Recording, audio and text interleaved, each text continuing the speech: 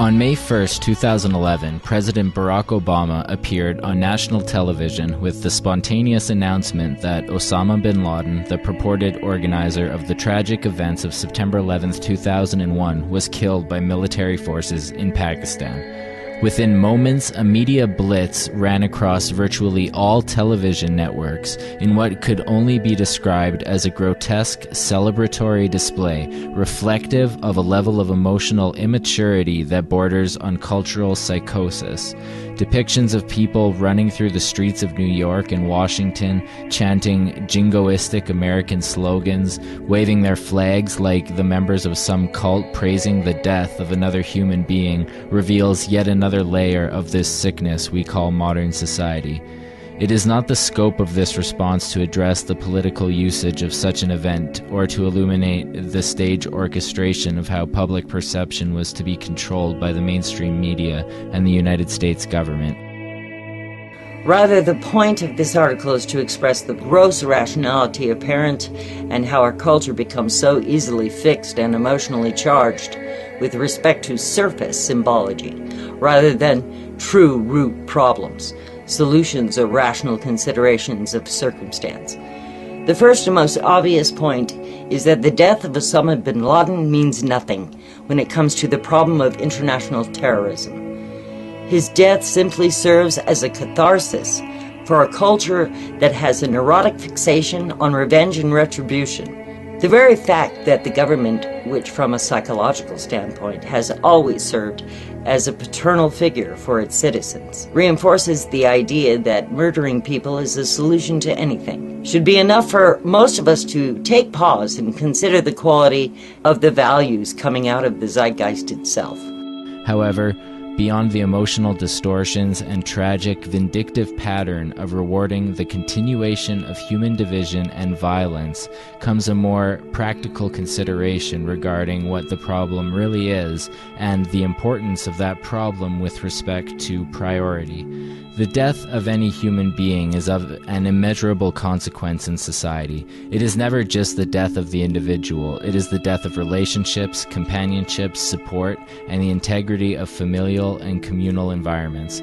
The unnecessary death of 3,000 people on September 11th, 2001 is no more or no less important than the deaths of those during the world wars, via cancer and disease, accidents, or anything else. As a society, it is safe to say that we seek a world that strategically limits all such unnecessary consequences through social approaches that allow for the greatest safety our ingenuity can create.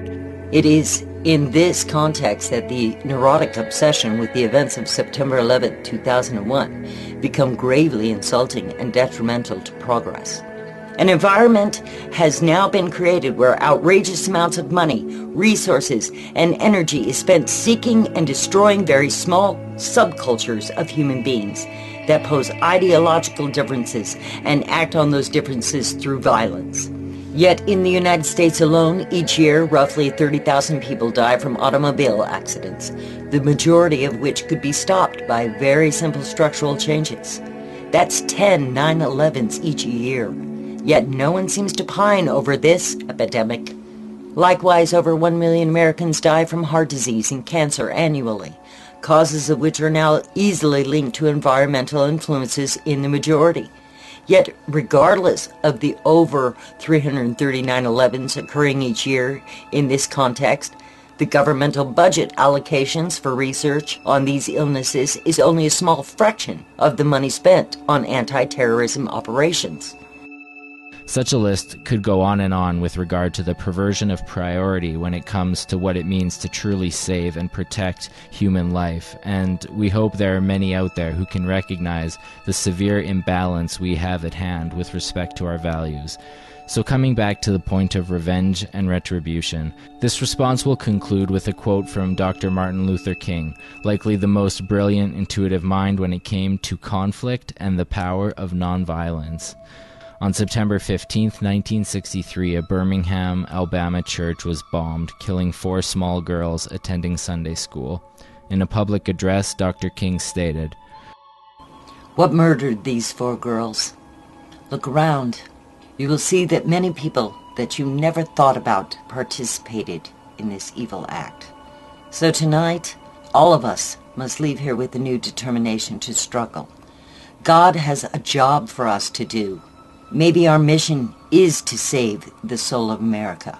We can't save the soul of this nation throwing bricks.